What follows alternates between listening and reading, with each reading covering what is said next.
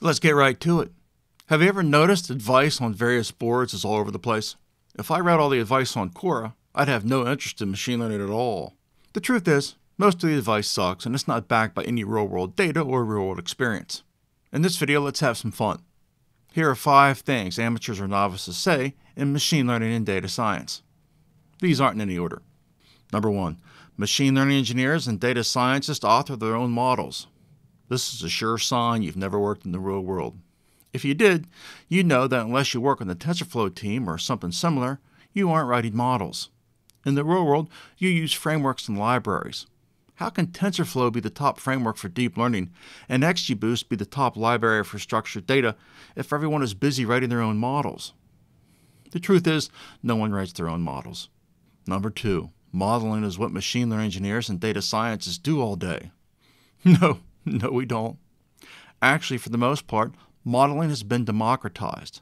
Now, that's not just coming from me. That's coming from one of the world's foremost AI researchers, Andrew Ng. Here's what he said last year. Again, not me, Andrew Ng. The model and the code for many applications is basically a solved problem. That, folks, is exactly what model democratization is. Number 3, you can't be a machine learning engineer without heavy math. Wrong.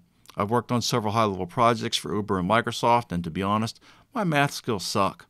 So, how can I be a machine learning engineer without heavy math? The answer is applied statistics. Now, I'm not a mathematician, but I do know a lot about applying statistical techniques to my data. This is called data cleansing. It's what machine learning engineers and data scientists do most of the time. The truth is, all the math you're going to need for a job as a machine learning engineer or a data scientist is about applying mathematical techniques to your data. So, when you see someone talk about needing advanced degrees for applied machine learning, it's a sure sign they're an amateur or they're from academia and they've never worked in the real world. Number 4, a master's degree is going to get you a job in machine learning. Nope, no it won't.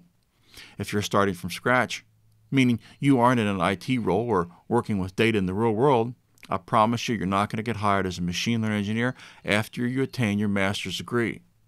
Colleges teach theory. The real world is all applied. Not one top machine learning engineer I work with has a master's degree in this field. Not one. Number 5, you think most real-world machine learning is deep learning. A sure sign you've never worked in the real world is believing everything is about deep learning. It's not. Deep learning has 2 great use cases. They are NLP and computer vision. However, most real-world modeling is done on structured data, and one model class is king here: gradient boosters. When you hear someone talking about how deep learning is taking over the world, it's a sure sign that person is an amateur.